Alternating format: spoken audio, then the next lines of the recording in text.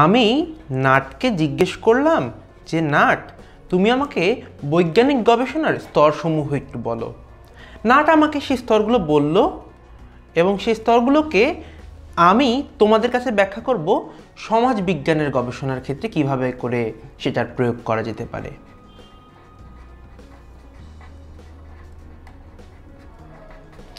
Nut হলো pure science নিয়ে কাজ করে।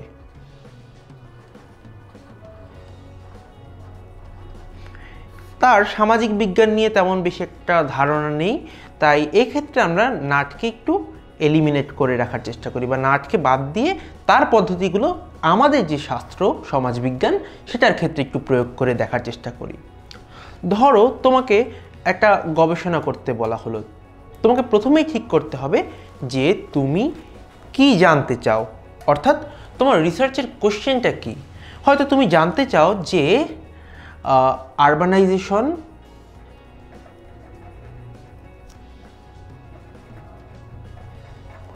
আর ক্রাইমের সম্পর্ক ব্যস্তানুপাতিক কিনা,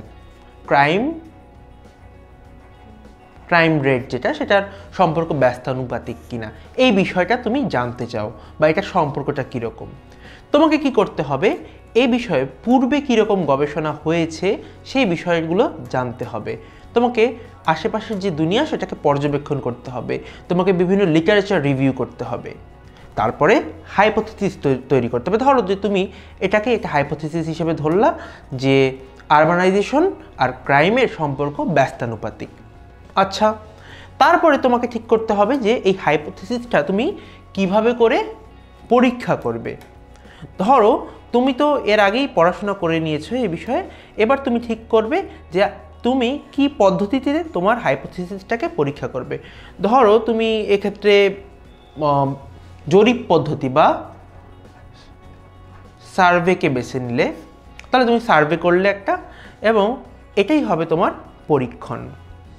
এরপরে সার্ভে থেকে যে ডেটা তুমি পাবে বা যে ফলাফল পাবে একটা জরিপ করার মাধ্যমে, সেই ফলাফলটাকে তুমি সমাজ বিজ্ঞানের যে ভাষা সেটাতে ইন্টারপ্রেট করবে, অর্থাৎ সেটার অর্থ কী সেটা তুমি বের করলে।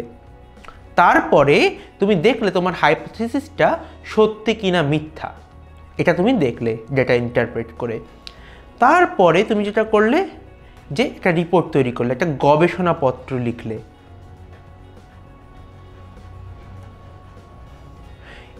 এবং গবেষণাপত্রটা নানান জায়গায় প্রকাশ করলে, সেটা নিয়ে আলোচনা হলো। তুমি ভবিষ্যৎ নিয়েও চিন্তা করলে যে ভবিষ্যতে আরবানাইজেশন যদি বাড়ে তাহলে ক্রাইম বাড়বে কি বাড়বে না, এই বিষয়টা নিয়েও তুমি চিন্তা করতে পারলে। এরপরে আমি তোমাদের সাথে পরিচিত করিয়ে দেব আমার বন্ধু বল্টুকে, যে কিনা একজন সমাজবিজ্ঞানী। দেখা যাক বল্টু কি বলে আমাদের।